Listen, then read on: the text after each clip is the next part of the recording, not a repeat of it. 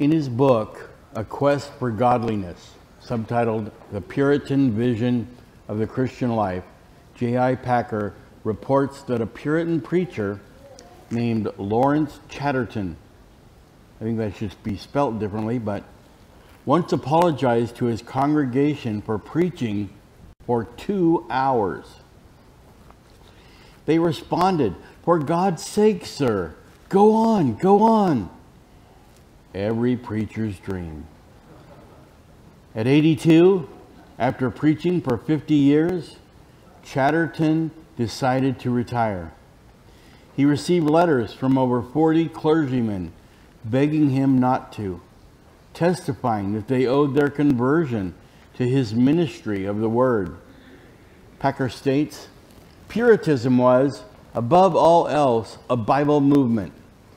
To the Puritan, the Bible was, in truth, the most precious possession that the earth affords. His deepest conviction was that reverence for God means reverence for Scripture, and serving God means obeying Scripture. To his mind, therefore, no greater insult could be offered to the Creator than to neglect his written word. I really think that God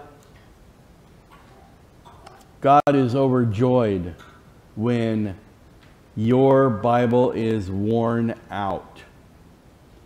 I had a friend back in Wasco, his name was Marty. Marty had to make sure he held his Bible upright, because if he ever held it the other way, Romans would fall out, because he had read Romans so many times and studied it over and over again. There was a time period when my daughter would come to me and she would say, "Dad, look." And she literally had duct tape all the way around her Bible on every side. And I said, "Okay, your birthday's coming up. There's a new Bible going to be on the way." We should think of that Bible as being precious to us as well. Now, the one thing that I can tell you is good news. I will not be preaching today for 2 hours. Yeah, you can be happy about that, Alex. We must have God's Word to grow in our salvation. It's sort of like, you know, if you think about it, you should be able to read God's Word before you make that decision. You've got to be able to get into His Word. You don't have to understand everything, but have a grasp on who Jesus is.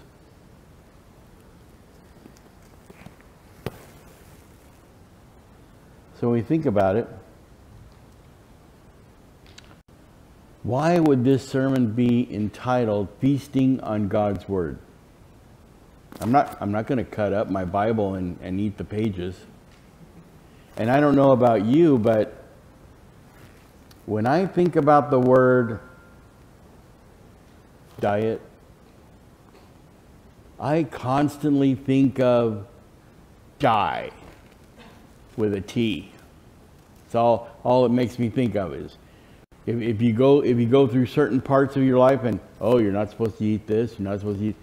I'm going through one right now with my wife, not by choice. But she's going on the keto diet for health reasons. And she goes, broccoli's good for you. I go, I know broccoli's good for me, but I really don't want to eat it. The only person who got me to eat broccoli was the lady who worked at our cafeteria in college. She covered it with cheese, and then it was edible. What is the Word like? We could spend many messages here talking about the whole Bible, but we're going to limit ourselves to a couple of things.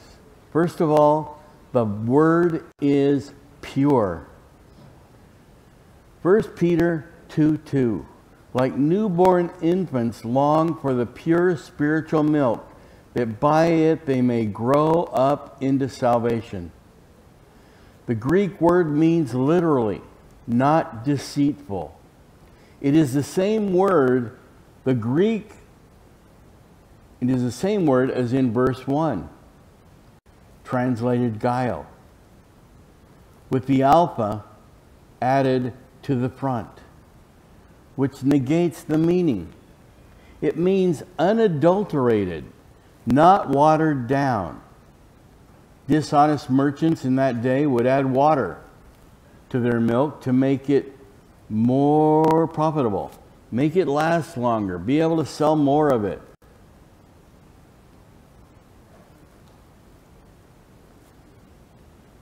My son, and I know that he's sitting here today, I may have to pay for lunch later because of this. He doesn't like his words watered down. Matter of fact, he doesn't really like someone changing them. He has worked on those words. He has put them together in his own certain way. The Bible, if you take it straight, tells you the honest truth about yourself. It exposes the very thoughts and motives of your heart so that you have nowhere to hide. It is not uncommon, after I preach, to have someone come up to me and ask, "Did anyone tell you about what I went through this past week?" Matter of fact, back in Wasco, there was a man named Danny Allen. And he came up to me one Sunday and he said, "Was my mother talking to you? Was it my brother who I work with? Was he talking to you?" And I go, "Why?" And he goes, "Your sermon. Your sermon was the hammer hitting the nail on the head." And I looked at him and I said, "Danny, you know, you're only here about once every 3 or 4 weeks, and I can never count on which Sunday you're going to be here. So realize one thing. It wasn't me that decided this message was to go to you. It was God. It was the Father giving me this message to touch your heart."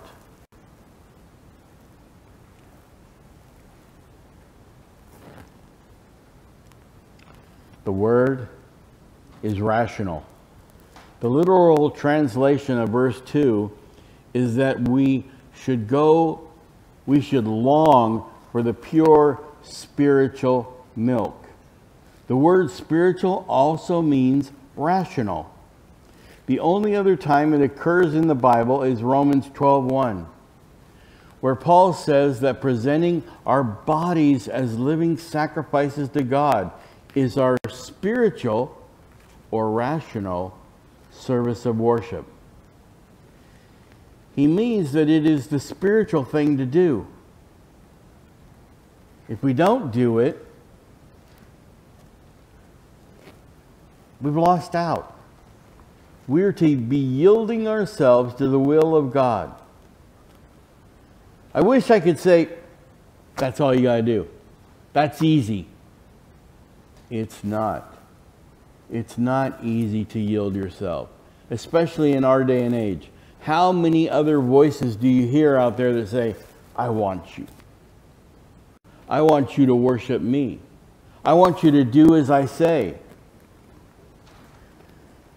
This term is purposefully ambiguous. Peter uses it to show us that he's not talking about the literal mother's milk, but rather about spiritual milk from the living and abiding Word of God. This spiritual milk is rational. It is grasped by the mind. Thus, Christianity is essentially rational, but not rational in the worldly sense. Rational in the spiritual sense. Human reason must be subject to the written revelation of God that God has given of Himself in the Bible.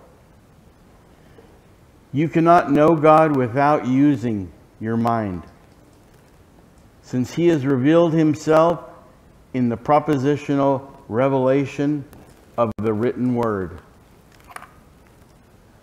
Dr. Packer says that Puritans were educators of the mind. They believed that the mind must be instructed and enlightened before faith and obedience would become possible. While they deeply believed that God's truth must affect not only the head but also the heart. They also regarded religious feeling and pious emotion without knowledge as worse than useless. Only when the truth was being felt was emotion in any way desirable. The word is to be nourishing. Peter is referring to a mother's milk as an analogy of newborn babes. He isn't contrasting the milk of God's word with meat, as Paul does. We are always to be feeding on this nourishing milk. It is simple enough for the youngest infant in the faith, but solid enough for the most mature saints. God has designed a mother's milk as the pure, perfect food for newborn babes. It will immunize her baby from any illnesses and nourish her baby for growth. God's word will protect Christians from the many spiritual diseases which abound, and it will nourish them to grow in the Lord. A mother's milk will make her baby grow for months without any other food. God's word will nourish Christians so that they will grow toward salvation. Peter means salvation in its ultimate sense, which includes everything that God provides for us who are his children. We never reach a place in this life where we can stop growing. I don't know about you, but I'm at that place where when I get hungry, there's probably going to be some beef on the plate, which is part of the problem I have with this keto diet.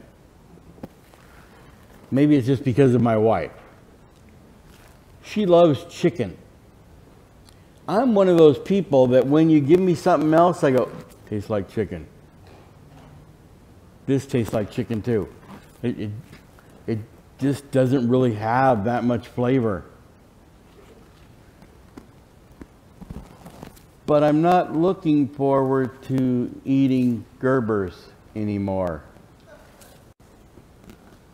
You know, I want solid food. I want a good steak, something like that. So how do we get motivated to drink in God's word?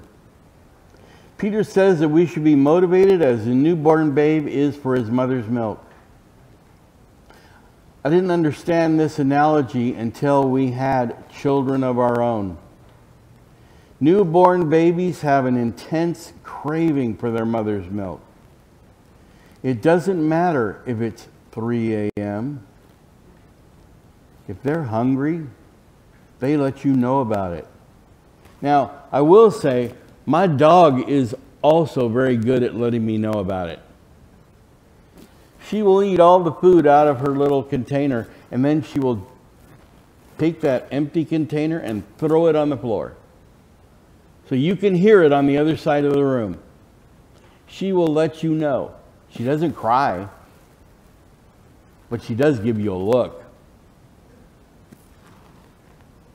I remember when Andrew came home from the hospital. We had to wake him up.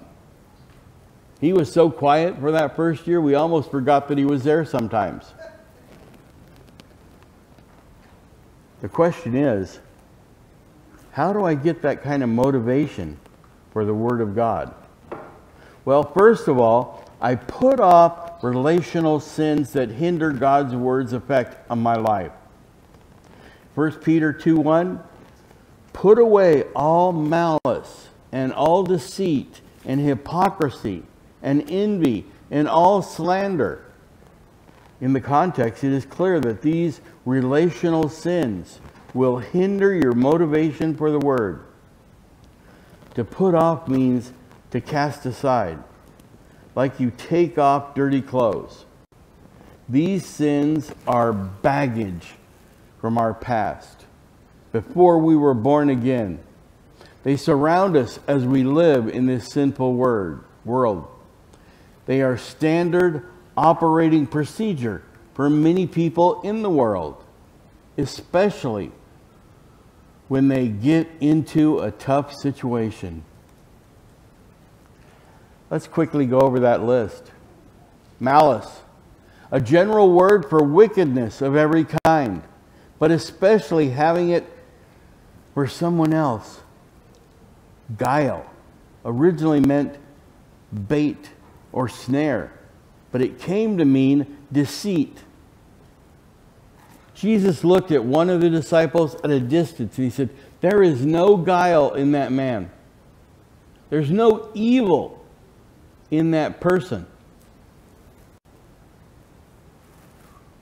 I really wish that I could say that if Jesus ever came down and knocked on my front door, he'd walk in and he'd go, there is no guile here. There is no deceit. There is no lying. There is no evil. There's nothing that happens. There are no mistakes that are ever made. Envying refers to an attitude behind much deceit and hypocrisy. It means being jealous of another person or their things. It was the motive behind the crucifixion of Jesus. The religious leaders were envious of his popularity. Envy often works itself out in all sorts of slandering. This word speaks against someone. Of course, it often goes with deceit. That's another one. I wish I was never envious. I wish every time that I drove by a Christian worship center, I was joyful in my heart. That I was praising God for all those cars that are in that parking lot.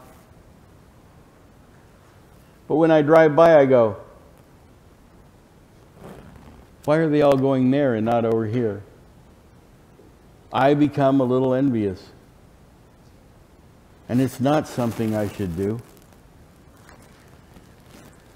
The slanderer says nice things to a person's face, but disparaging things behind his back, with the motive of making himself look good in everyone else's eyes. Christian communication stands against all of these worldly ways. We are to speak the truth in love. And you know that, I don't know about you, but I've had people who've said that they'd come up to me and they'd say, I have something to speak to you in love. And it was almost like as they gave me a hug, I could feel the knife going right into my spine. That's not the way it should be. Christian communication stands against all of these worldly ways. We are to be different. You don't need years of therapy and delving into your past to stop doing these things. It's a matter of obedience. Make a decisive break with your past. Commit yourself to live as a Christian. If you don't, you won't be motivated to drink in God's word. Positively, focus on the kindness of the Lord. Verse 3, indeed, you have tasted that the Lord is good. And there is no doubt that you have. The Lord is kind. For Peter, Christ is the Lord. This is the quote from Psalms 34:8. It shows that Peter believed that Christ was to be God. It must have been Peter's favorite. He quotes from it again. Also, the theme of verse 34 is roughly the same as that of 1 Peter. If in distress you seek the Lord, He will deliver you from all of your troubles. For though the afflictions of the righteous are many, the Lord will rescue them out of trouble. And what do we spend doing during our prayer time? We lift our prayers up to God, so He will rescue us from the perils that we are going through on earth. Peter is referring especially to the Lord's kindness or grace that was shown to us when we trusted Him as Savior and Lord. If you are saved, you have tasted the Lord's kindness, because you know that you did not deserve His grace. You deserved His judgment. There is no greater joy that we have than when we are joined by a brother or sister through baptism. My son has been doing something on Facebook. It's called the Great Joy Hunt. And I was talking to him a while back on the phone, and I said, you know what brings me joy? Andrew is very good about watching us on YouTube. And he said, Dad, was it when that young man got baptized? And I said, yes. I said, to know that young man is born again, he is part of the family of God, brings me such great joy. I often share with people a time when we had a youth service right on the beach. And I had to tell one of the other counselors, I said, I gotta take a walk down the beach. So I took a walk down the beach, and I was simply saying, Lord, thank you. Because one of my best friends had come forward. That best friend, later on that night, we were sleeping in someone else's church. And thank God they kept their baptistry full, because we were able to baptize Andy that night.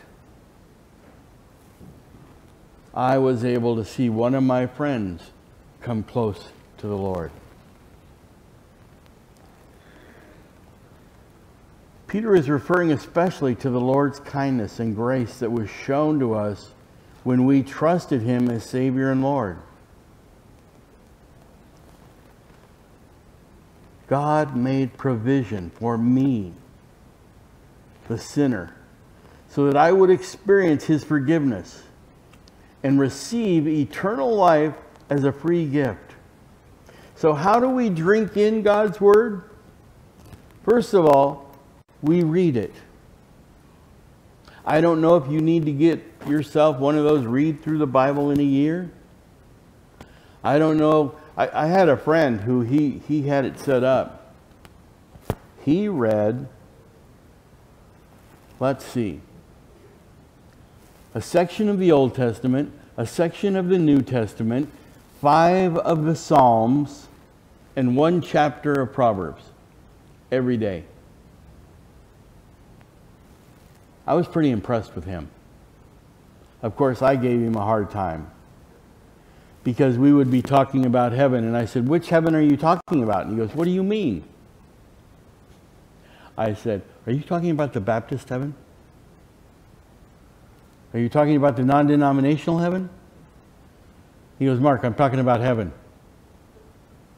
And he would get me. He'd go, I'm talking about biblical heaven. Because that's all we need to worry about. I mean, I can tease my Catholic friend and I can say, you know, Craig, I'm pretty sure you're going to heaven. But it's going to take you a little while longer to get there.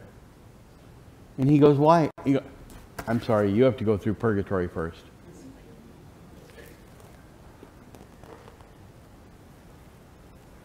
Sometimes you may be thinking, I'm not a reader. I would suggest, I don't care how little you read,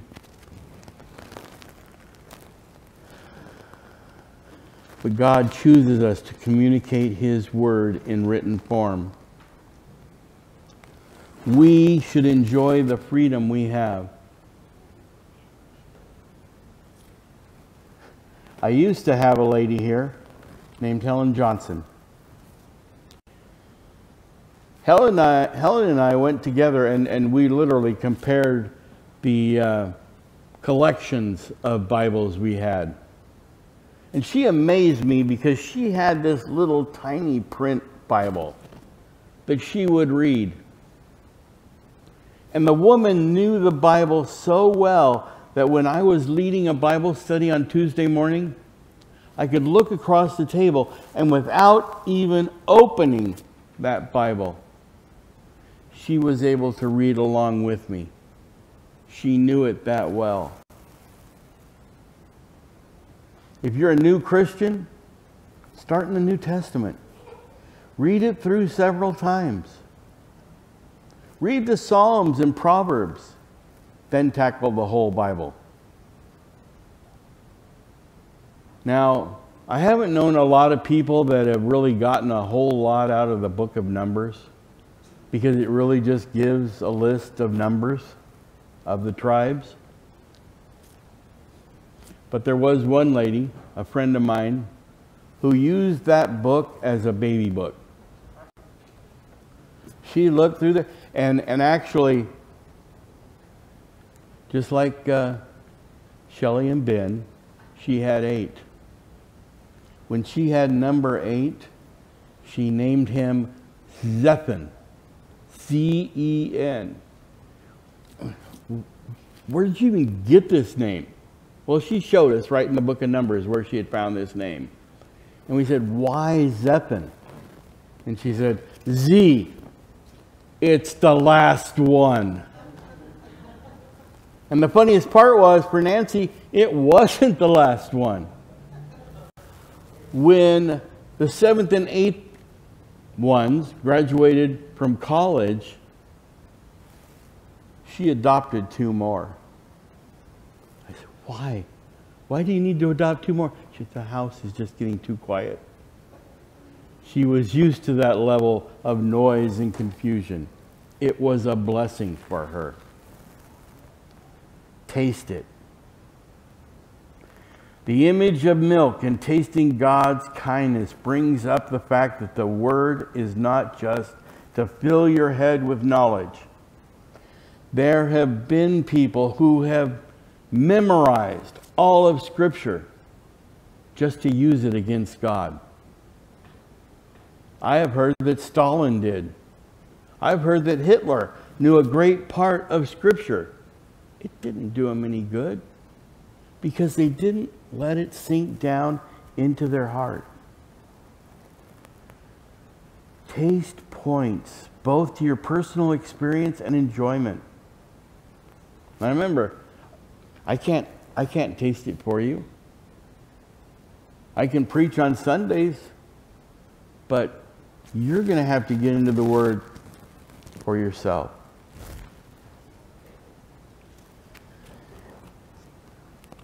You can see and hear and smell something at a distance, but to taste it, it has to touch your tongue.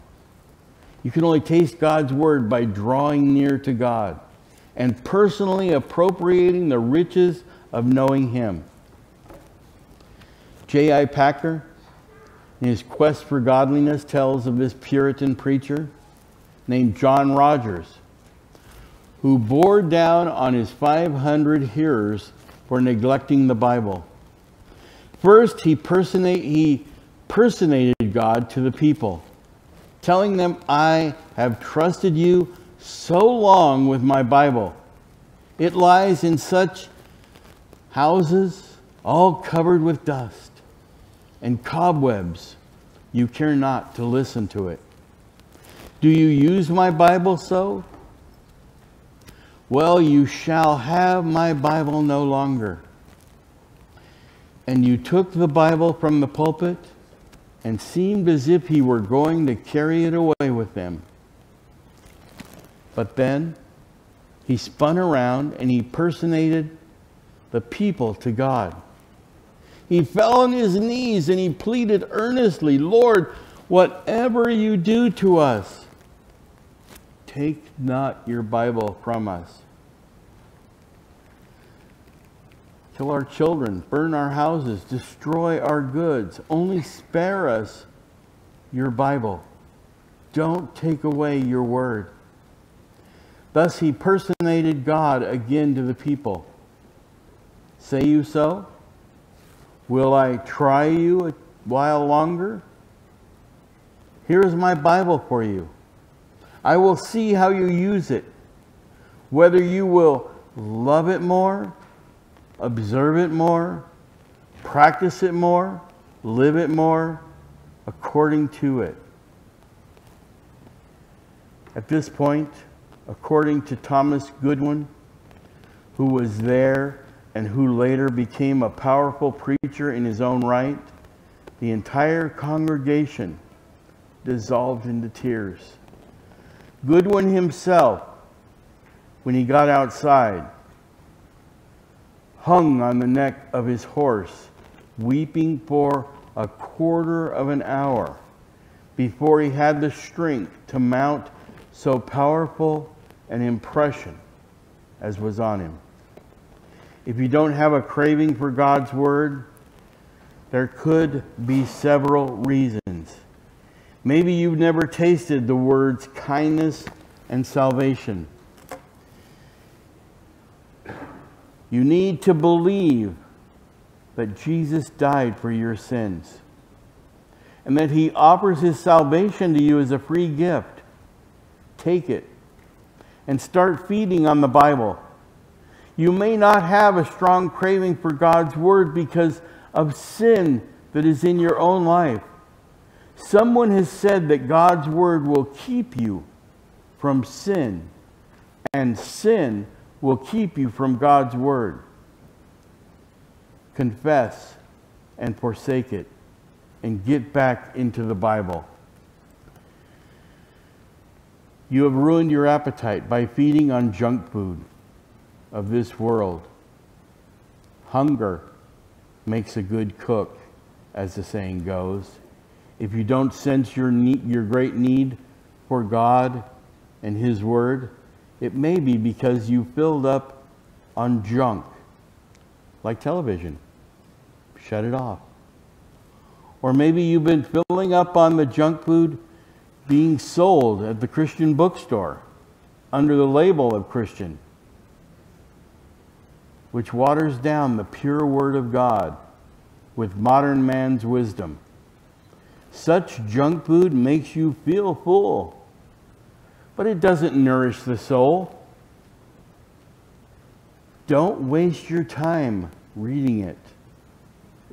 There are some excellent Christian books that will help you understand and apply God's truth. They're well worth reading.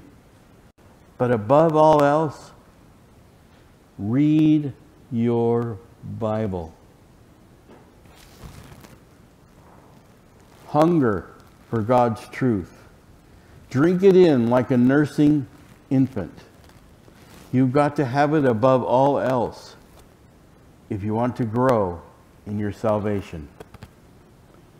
Let's go to the Lord. Father, we come to you right now. And Lord, I ask that you would once again knock on the doors of our hearts.